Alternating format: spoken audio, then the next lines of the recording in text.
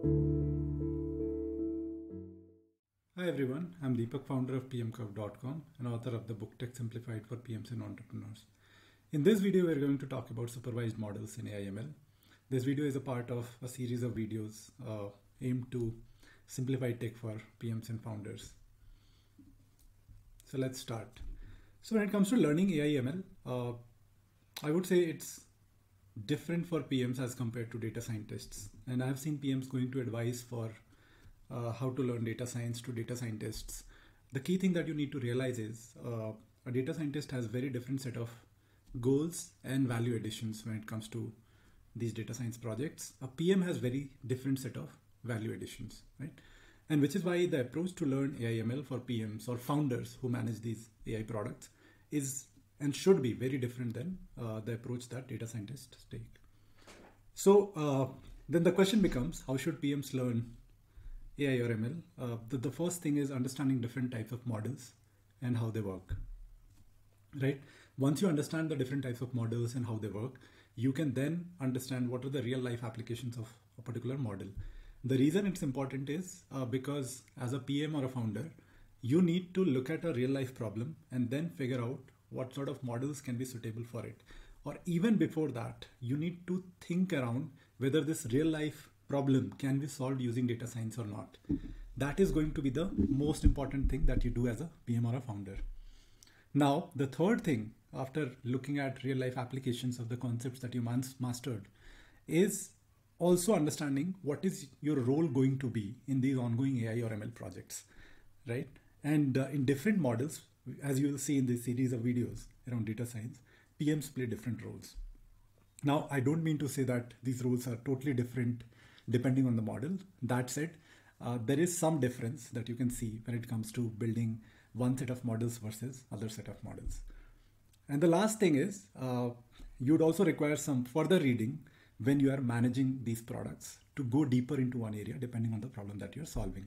But we'll also be covering that. So we'll try to sort of cover all of this so that I can take you from place A to place B when it comes to data science products. Now, I've been using this term model pretty frequently. So let's first figure out what this model is. Now, algorithms, we first need to go into algorithms. So the algorithm is a set of rules that a computer follows to solve a problem, right? So if I asked you, is 20 a even number? You will just think in your head and you'll be like, 20 divided by 2 is 10. So there is no remainder, right? So because the remainder is 0, it's an even number. The algorithm in your brain is similar to the algorithm that computer also follows. For example, it asks you for a number, you enter this number 20.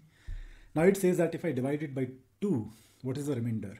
If the remainder is equal to 0, if the answer to that is yes, then the computer will print it is an even number.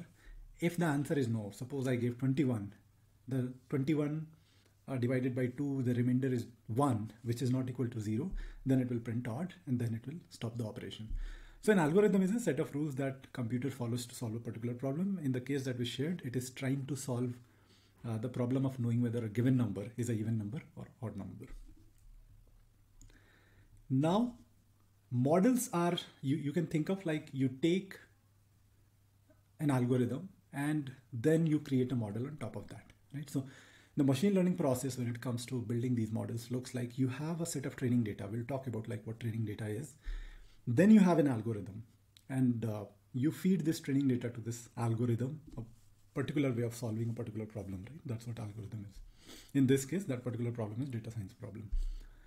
And then this algorithm will get modified based on training data, which is the process we call learning. The model is learning. And then we have a trained model. And this trained model, we then test it out in like some more data that the model has not been trained on and see whether it can actually derive the right outputs. Let me take an example to explain this better.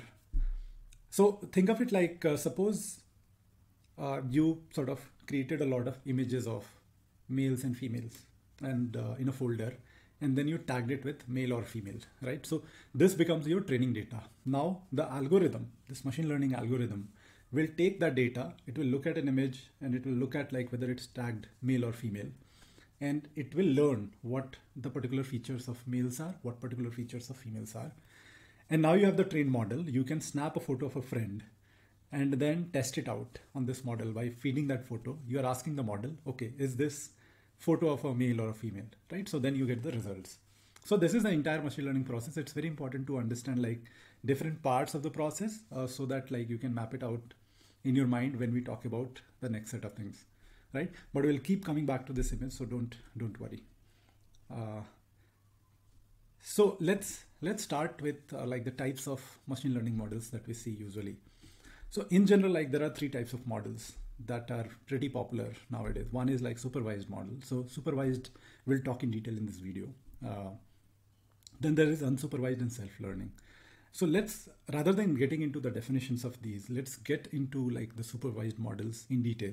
And then later when we cover in the future videos unsupervised and self-learning, I can actually talk in detail on what they are and actually explain in simple language what they are, rather than giving you a plain vanilla definition here, right? So let's focus on supervised models. So supervised model is where you have, just like the example we gave of like photos tagged with male or female. Here, like these are photos of apples and oranges, right? So the first one is a photo of an apple. The second one is of orange. Then there is a third image, fourth image, fifth image. Now, as you will see, the image of apple at first place and fourth place is different, right? It's not the same image. Image of orange is also different in second, third, and fifth place, right? And this is what we call a labeled data set, right? This is what we call a training data set, because we have labeled the images with the keywords like apples and oranges, right? Now this labeled data set, which contains images and labels, goes into the training. And when we say it goes into training, what we mean is basically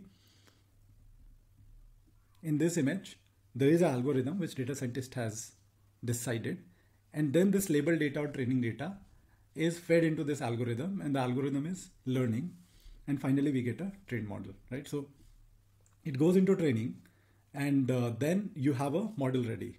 Now in this ready model, you get some test data, right? So there is training data, then there is test data.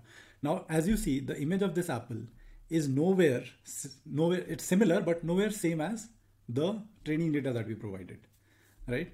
And same for this orange. The image of this orange is not same as any of the images that we have provided. So it's very, very important that we do that, so that the model does not looks into one of the training data sets on which it has been trained and just spits that out, right?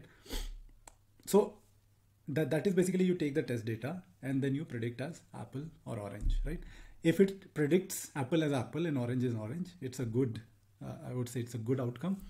If it reverses the outcome, that means that you have gotten a bad model, right? So that is basically a good model versus bad model lies in data science. Now that we have understood how supervised learning works, which is basically you give set of labeled data or training data to the model sort of learns, and then the model is used to basically we take some testing data and then we feed it to model and see the output. That's how we gauge whether we have got a good supervised model versus a bad supervised model. Now, where does the role of PM comes in? Because that's an important thing to ask after you have learned the basics of supervised model.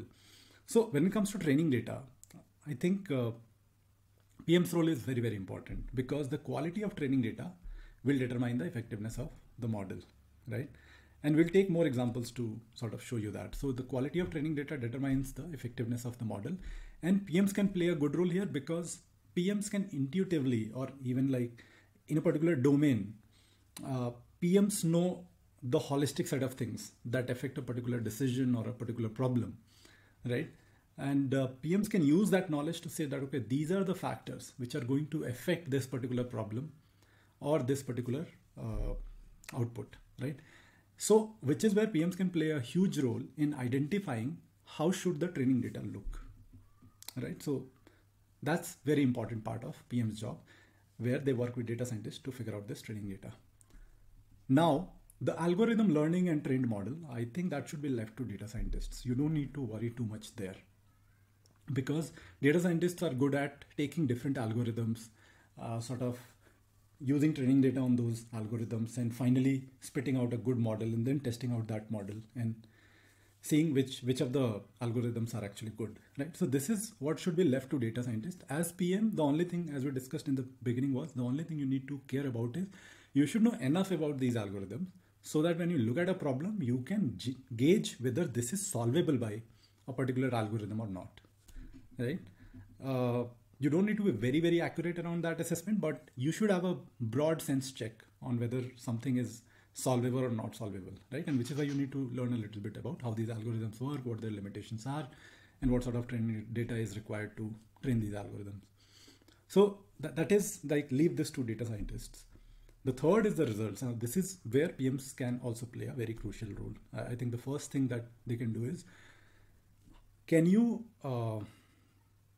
understand, can you define how effective is this model, right? So data scientists have like certain parameters that they use to gauge effectiveness of a model, like accuracy, precision, recall.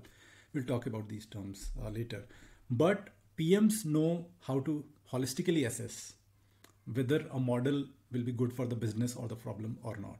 And how do they do that? They can look at some benchmarks. They can look at like some of the critical errors that the model is making in the test data and say that, okay, with these critical errors, we are not willing to let this go out. As a very simple example, we saw that large language models were hallucinating, right? And at certain times, they were saying certain things which were not politically correct or that were not good, I would say, right? In the like commonsensical definition of good. And that is where like companies like OpenAI invested a lot in fine-tuning these models so that the critical errors that large language models were doing or ChatGPT was doing does not actually gets contained, does not come across to users. So that is basically a PM's job, which is assessing the risks and then finally saying that, okay, this actually passes the filter of those risks and you can now sort of use this model. We can deploy this model into production and ship it to users, right? So the first step and the last step is where PMs play a big role. And I would also say that these two are possibly the most important and most subjective areas of a data science product, right? So let's take the problem of identifying who is most at risk from COVID-19. What we want to assess is like, who are the people who can get severely impacted by COVID, which could mean that they're hospitalized or in some cases, like it's a matter of life or death, right? Now the training data, if you look at the training data to map the risk for an individual from COVID-19, we need historical data around age, pre-existing respiratory conditions, and few more information. That can be mapped to how critical or how severe COVID affected these people, right? So this data can come from hospitals, this data can come from governments, but this data will create the training set, right? Now, a PM can also think about, because we said that PM plays an important role in sort of training data, PM can also think of other factors that affect the output here. For example, do weather conditions affect how the risk changes for individuals? Does any other illness affect how the risk change for an individual? Or even like the frequency of interactions with other individuals also affect the risk for people, because the amount of exposure can be high or low depending on how much time they spent with another individual who had contracted COVID. So PMs can think about like some additional factors, other factors, and they can bring those into picture. So even if these factors are not captured right now, what can happen is when you're trying to build this model, you can give this feedback to these hospitals and others who can start capturing that sort of data, and the model can be refined on that data, right? So now we have talked about the training data. Let's talk about algorithms a little bit, and supervised algorithms in this case. So the supervised algorithms are of two kinds, primarily. The first is a classification algorithm. So for example, your Gmail classifying your emails into spam or no spam is a classification supervised algorithm. Gmail has given data of this is a spam email, this is a non-spam email to a machine learning algorithm, and then the model that came out of it can actually now detect whether something is spam or not spam, right? So it's a pure like classification model. The second is basically the regression sort of supervised models. Now regression, as the name suggests, it's basically the output that you're trying to get out of classification was a particular bucket or a particular category. In regression, it's more of a continuous number. For example, housing prices.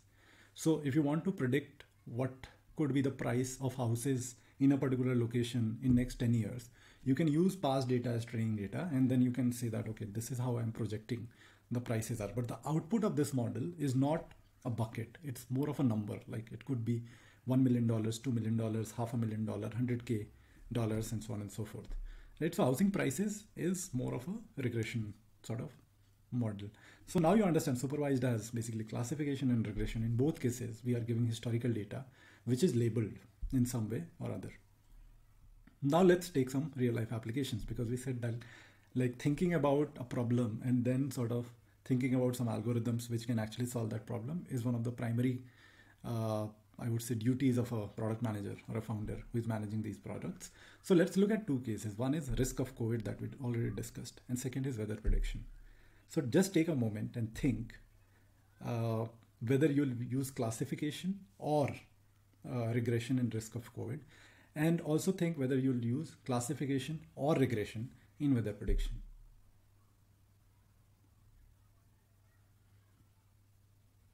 Okay. So as it turns out, risk of COVID can be both a classification and a regression problem. For example, if you're trying to assess risk in terms of number, like between 0 to 100, what is that risk or what is the probability? That becomes more of a regression thing, because you will say that, okay, there is a 98% risk or 95% risk or 70% risk of COVID for this particular individual. So that becomes a regression sort of supervised learning. But if you say that risk is high or low or medium, just three buckets, then it could become a classification sort of algorithm. So risk of COVID could be both classification and regression. Weather prediction is more of a regression, because what you're trying to predict is based on past data. What is the temperature? What is the wind velocity? What is the humidity that is going to be today? Now in the next video, we are going to discuss like how to sort of test out these supervised models, like both classification and regression, and then how to measure efficacy of these supervised models. We will also go deeper into the classification and regression algorithms, because there are algorithms like linear regression, there is logistic regression, then there is SVM, support vector machines and all that. So there could be a future video where we go deeper into this. But yeah, for these reasons, subscribe to this channel, and I hope you found this video useful. Please feel free to post any question you have in the comment section. Thank you very much and have a good day.